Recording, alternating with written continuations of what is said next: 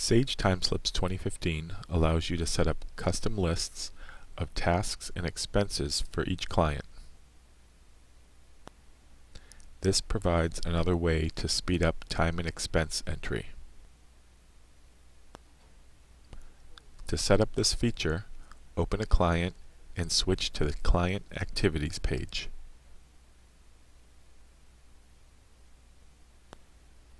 Click the Selection button to set up filters that will limit activity names.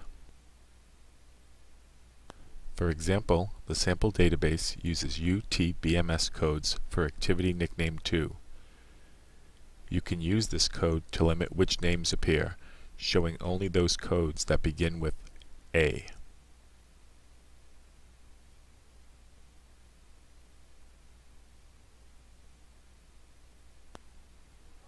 When creating a time slip, all tasks are available before you select the client.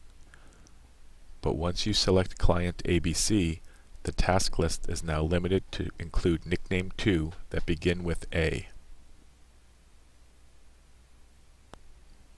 At any time, you can right-click on the task field to switch back to all tasks, or back to the filtered tasks.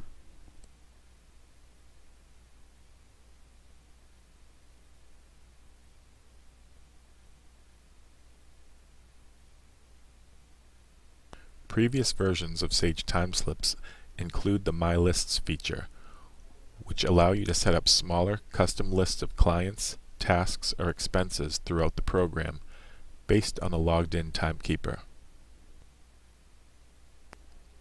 This new functionality of setting up activity names for each client takes precedent over the existing My List feature. I can set up My Lists for my login, which limits the tasks available to the first 4 tasks.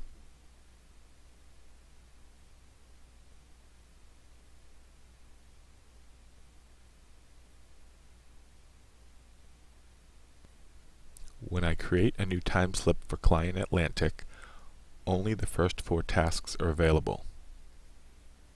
Because Client Atlantic does not have a custom task list set up, the slip is using the list set up for the timekeeper.